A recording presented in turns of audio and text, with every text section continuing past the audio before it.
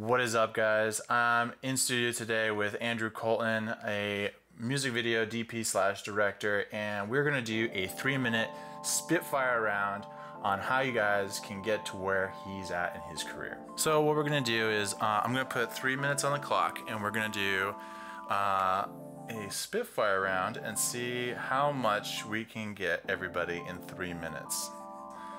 So let's throw it up here on the clock and cancel, stopwatch. Love your phone case, by the way.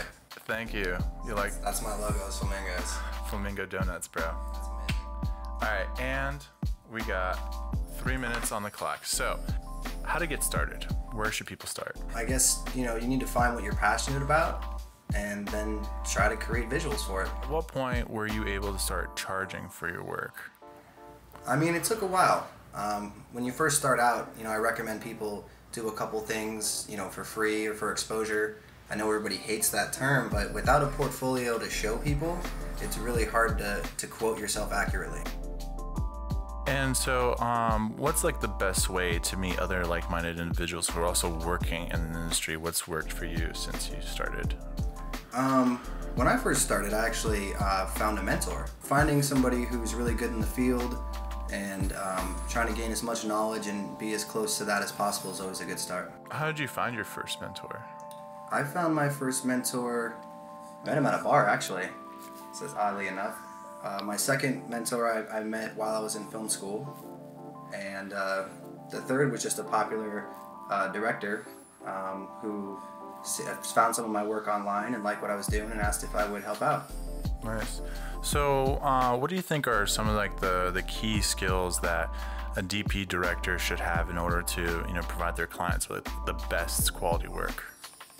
Really focus on story when you're first starting out, because obviously you're not going to have the most expensive gear, and that's okay. But if you put out good images and really compelling stories, you'll do all right. And so what has taken your career to the next level? I'd say really it's the reels that I keep putting out. I put one out almost every year, and the quality keeps getting better and the content keeps getting better, and that helps a lot. Mm-hmm. And if someone were trying to land their first few clients or whatever the case is, do you have any tips on where to look or how to get them to basically pay for our art? That's a tough one. You got to put it out there that you make music videos and broadcast that everywhere. Go to shows, hand out cards, the old feet to pavement type deal. Try not to give everything away, say, oh, let's set up a meeting and just try to reach out to as many people as possible. There's nothing wrong with, going to a band page and contacting them, asking if they need something. I totally agree.